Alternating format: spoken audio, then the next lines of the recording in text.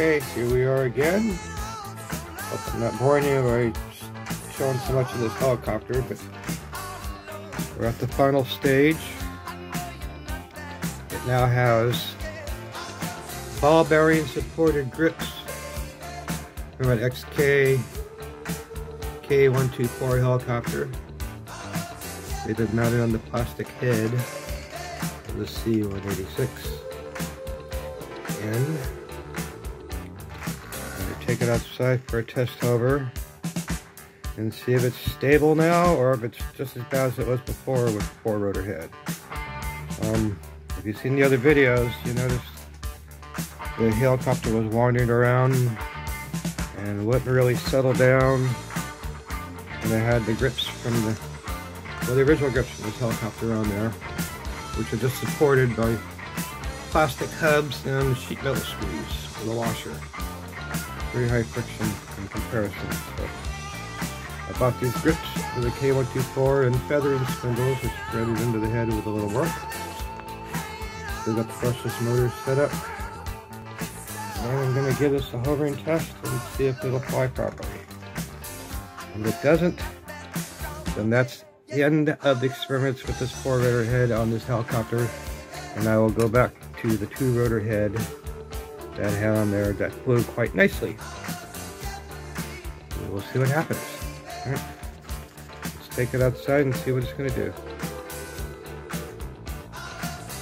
Hello everybody, Air Dog here, back for one final test flight of the Frankenstein-2 helicopter.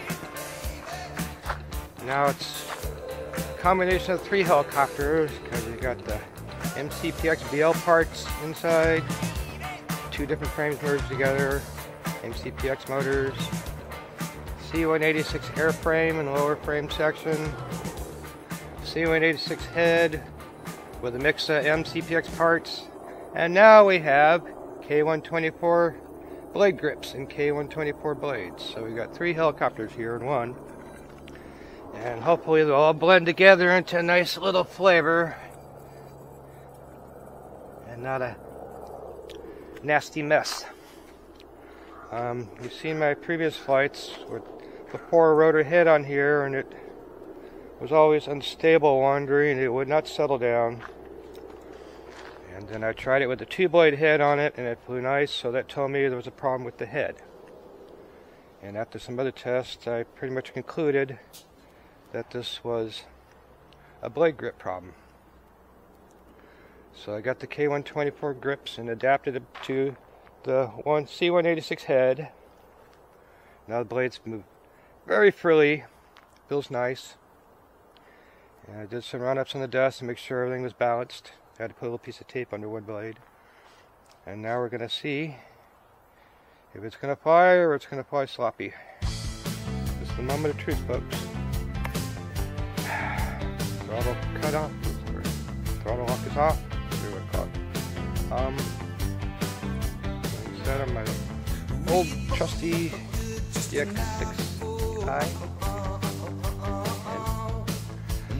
I know I'm not postponing, but I'm just nervous right now. This is gonna be it. This is gonna be it, or this is gonna be a failure. Here it goes. Let's go flying.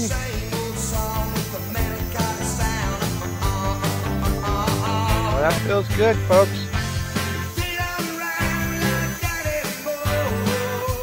Well, that feels really good. Sound coming from that 4-blade head going too fast too. I'm slightly worried about this plastic head because it's now running at a much higher RPM than it was originally designed for. I made sure the feathering spindles went in really tight, even pressed the threads in instead of cutting them with the taps so they'll be stronger. And I think it'll be okay. But time will tell for that. Got some good lift. I'm not gonna overfly the next door property. I don't know how they feel about that. That's a housing association.